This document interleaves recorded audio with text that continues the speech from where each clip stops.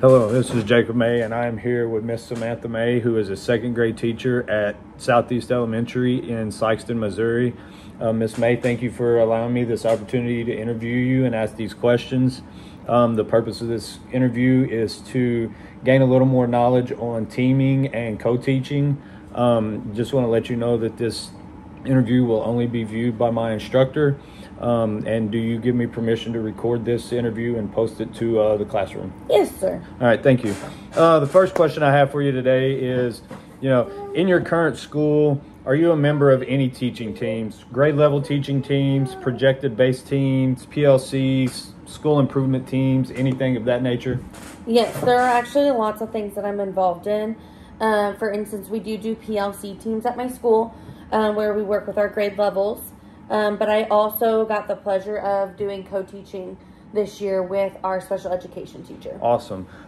What are some of the goals of the team, and what is your individual role on each of those teams? So on the PLC teams, I am actually part of the building leadership team, which means I am the lead in that PLC team for my grade level. We call me a rounder to make sure that everything is going specifically throughout the meetings that we have to plan for our students.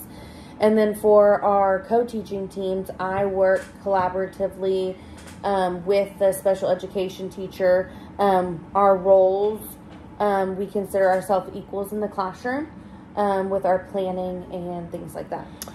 Do you feel that your team has enough time to meet throughout the week to discuss things that need to be done? So at our elementary building, we are actually one of the smallest elementaries that we have here in Sikeston. We actually have 3 1 through 4 buildings. And because we are the smallest, we have to share specials teachers.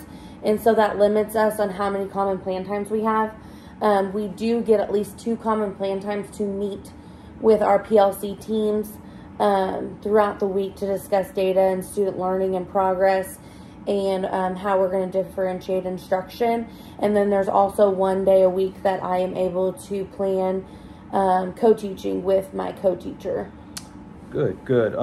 In your current position, you said you do some co-teaching. What is the goal of your co-teaching when you're discussing with the special education teacher?